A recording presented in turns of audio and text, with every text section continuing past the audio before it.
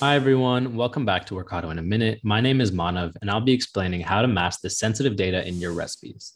Within your businesses, you want to ensure that your customers and employees' sensitive data is as secure as possible. Not only does that mean protecting against external attacks, but also commonly overlooked internal threats that you can avoid by using data masking. Whether it's personally identifiable information, financial data, business rules, or even compensation data, you can use data masking to hide it from others who do not need access to it. Let's take a look at how it works. This automation collects employee data from Workday and creates an identity for that same employee in Okta. When I go into the testing environment, which just means clicking test jobs at the top of the page, I can look at the input and output data for the selected step. After expanding this data, you can see some personally identifiable information like first and last name, birth date, marital status, and even ethnicity.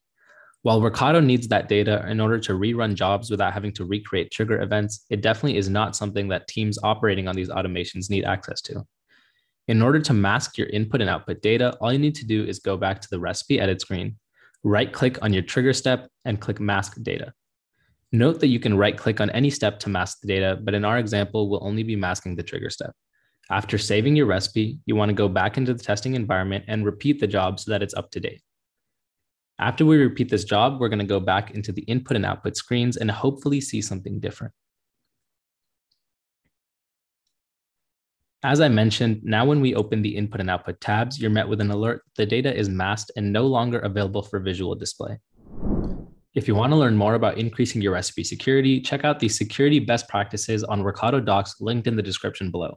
Anything you'd like us to cover in future Workato in a Minute videos, drop us a note at product@workato.com, and thanks for stopping by.